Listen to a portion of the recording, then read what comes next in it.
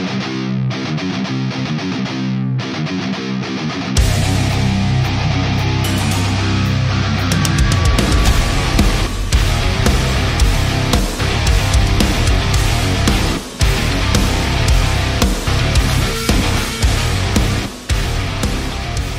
is Tim with Death by Metal, and I'm talking to...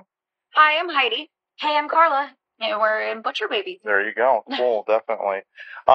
I guess the first question is, from the start of the pandemic till now, how you guys have got your hands into a lot of stuff, but how trying was it? How hard was it to adapt? Because you don't know the future of what you're going to be on tour or what's going to happen. We still don't really know the future. We're taking it day by day, and I think when everything first happened,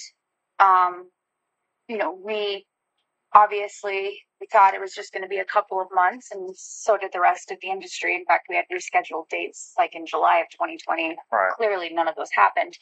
But as musicians, we do wake up in a new city almost every day. So part of what we do is adapting. And so when it came down to learning how to navigate our careers in the pandemic, it was kind of a fast shift, and realized that content is king, and Twitch and talking to fans in a different way became kind of the go-to.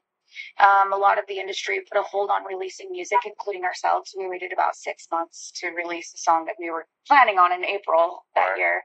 But all in all, I think for both of us, and I can probably successfully say this for most of the band, is we're actually kind of grateful that we had that time to kind of rejuvenate. I guess was a break we didn't know we needed. We got it. Yeah. But we're glad to be back. I mean, we didn't want a whole year and a half by all means, but definitely. We did get to kind of take a step back, and we're really grateful for our careers. And I think that, when you do something for 10 plus years, sometimes it becomes mundane. And then, when it's all taken away from you, you realize, I've worked my whole life for this. It's not mundane. Every day that we're able to get on stage is the best day of our lives. So we definitely learned a lot. As far as like a big band like you guys, obviously this is going to change the way you guys do things, I guess, for a long time, as far as like adapting to what's going on. Yeah, well, like you said, we really don't know what the future looks like as far as touring, as far as releasing albums. So we just take each day in stride and see what comes our way, and hope for the best, and hope that one day we can tour without worrying about, we have to cancel a week of shows somewhere along the way, etc.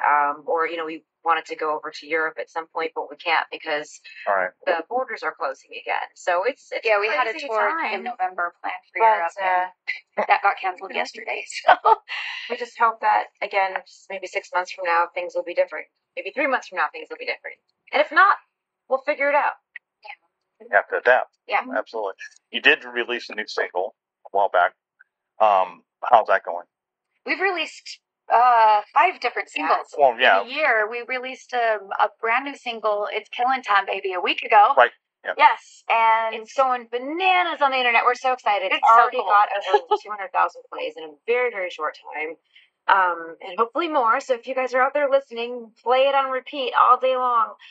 It's such a fun song. We've actually been playing it live the last week that we've been out on tour, and I think that all of us have think it's one of the funnest songs we've ever written. It's so much fun.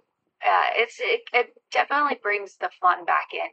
On this tour, we're playing our first album, which is a very serious album, and since then we've released a lot of songs that are just super fun, and it's a party, and everyone's invited, and then with the new song, we kind of brought it back to that. So it's a nice relief from all the serious songs we're playing on this tour to, bring the fun back. It's funny.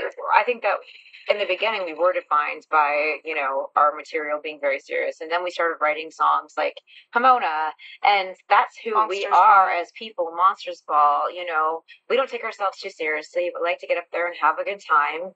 Every night's a party. Yeah. And, I don't think anyone should take themselves that seriously. And These new songs, we definitely feel like they really speak to who we are. We were nervous about releasing this song because it's about a comic book character, Lobo. He's a heavy metal bounty biker dude, and space alien, and it's very tongue in cheek, the song, and so we were a little bit nervous about it, but it kind of just goes the success that it's had right out of the gates is kind of a it kind of shows that our silly shit does do well. It does, sometimes the more serious stuff that we pour our heart and souls into, we have that niche crowd that likes us, but this silly stuff, a lot of people really gravitate towards that. I mean, I do, so.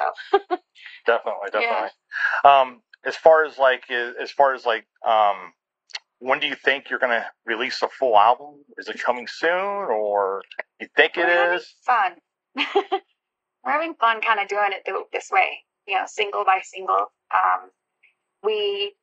One thing that we were really bummed about with our last full-length album is there were some songs on there that we really, really put a lot of time and energy and emotions into, and it ends up being like a track 8, and we don't want to write any filler tracks. We want everything we put our stamp on to give it our all.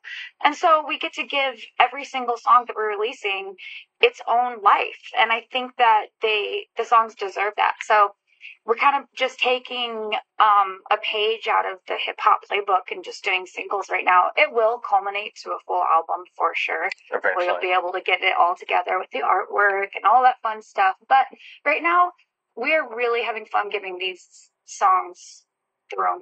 I think a lot of bands are doing what you're doing. Yeah. I see a lot of bands doing that, just releasing singles and doing that. Yeah, it's fun for us too. It's fun. We get to really dive into the release and really, give it its own merch, give it its own everything, its own artwork, its own, like I said, breath. Right. So, out of all the touring that you guys have done, what's your favorite place to tour at? Favorite place? What place do you look at and be like, God, I want to go there? That was a blast. Prague. Prague is awesome. Gosh, that's a hard Australia question. is really great.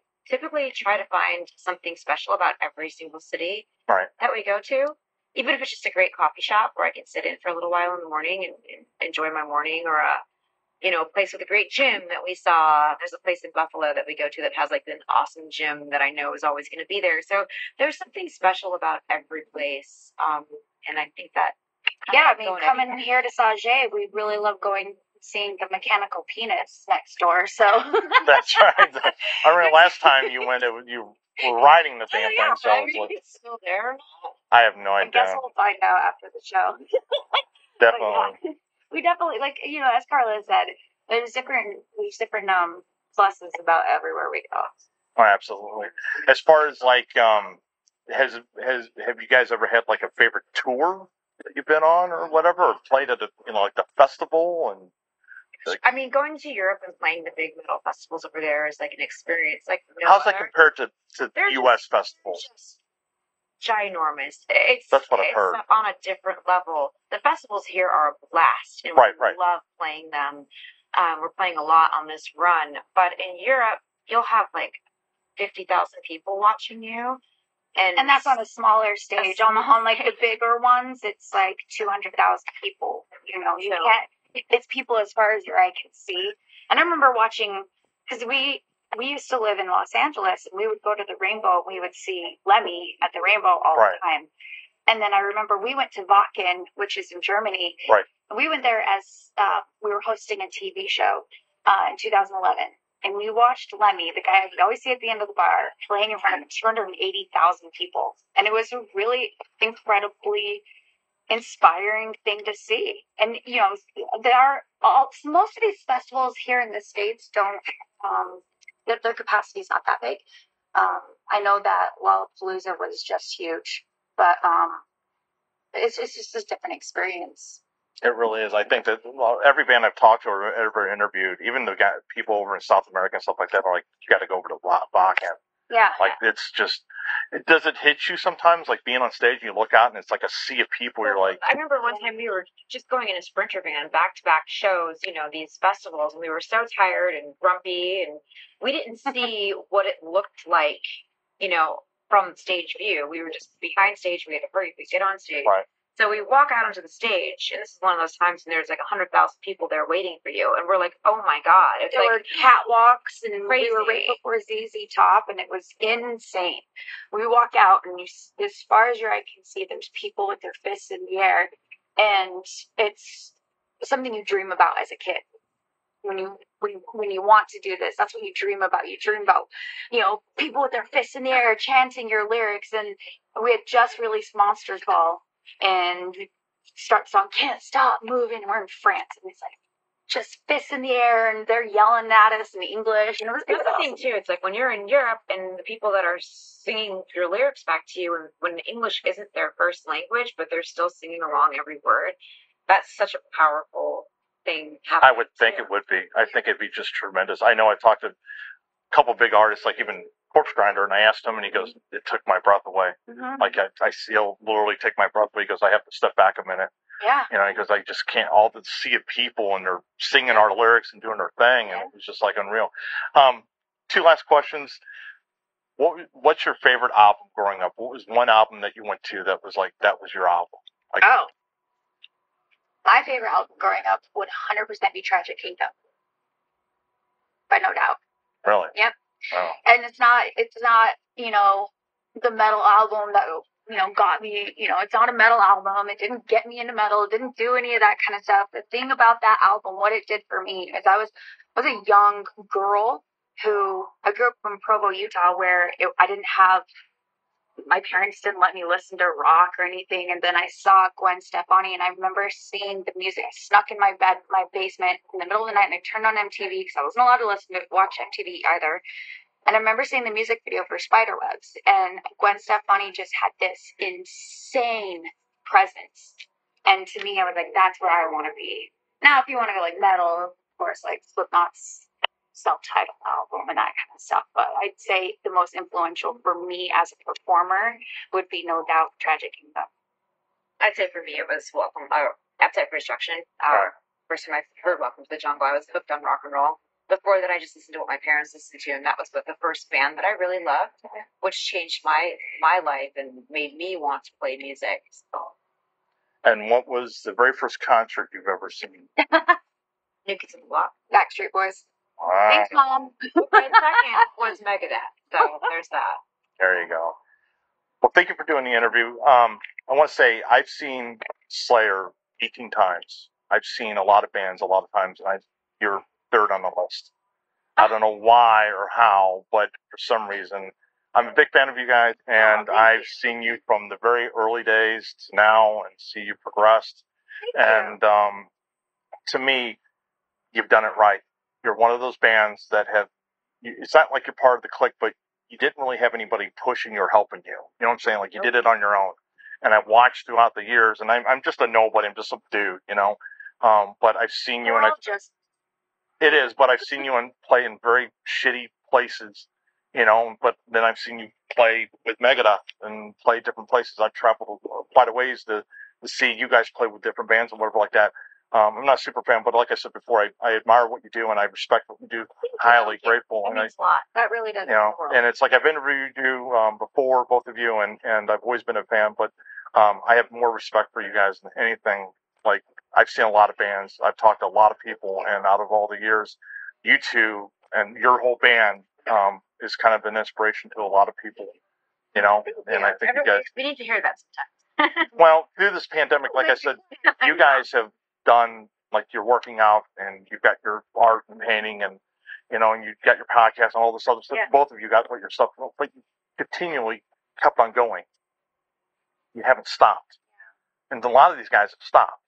I've seen a lot of bands disappear, and through this whole BS shit that we went through, I've lost a lot of people and we've gone through a lot of crap. But as far as the band, my personal opinion, just me being me, just being a fan or whatever, like I am, it's just like you guys have progressively grown, and it is what it is. It's just you deserve way more than what you got, Well, I'm just going to say that. I I'm just saying. appreciate I'm not trying to that. get anything. I just don't give a shit. I'm just saying. Thank you so much. It's like we can sit here and think that all the live long day, but we appreciate the support. And honestly, like, it's not even just like the support. Those words really do mean a lot to us. So Because it's like the pandemic was hard for everybody. I almost lost my business. If it wasn't for her, I would have been shit out of luck. Doing interviews. Nobody wanted to do a damn interview. Nobody wanted to do anything during the pandemic because they didn't know how to handle it. Yeah. But every day, you guys progressively, and I would see you on my news feed with other metal people, whatever like that. And I'm not lying. You two were the first people that were just like, it seemed like you were doing something. Yeah. And I didn't understand why more bands didn't do that. More bands didn't do any of that. But anyway, I'm going to get out of my opinion a little like that. I'm glad that didn't go unnoticed. So thank you, because we definitely sat on the phone together, hours upon hours trying to think of things to do to keep, keep ourselves sane, but also keep ourselves seen too. So we appreciate it. It is what it is. And we don't know what the future holds. We have no idea. So hopefully this will be a little bit better, and hopefully we'll adapt as human beings to we need music in our lives, and I'm glad that this is our first concert since we've been to sporting events, we've been all sorts of stuff. Yay! This is our first concert back, and I got an interview with Nervosa coming up, so I love that. we'll go from there. But yeah. thank you very much. Well, thank you.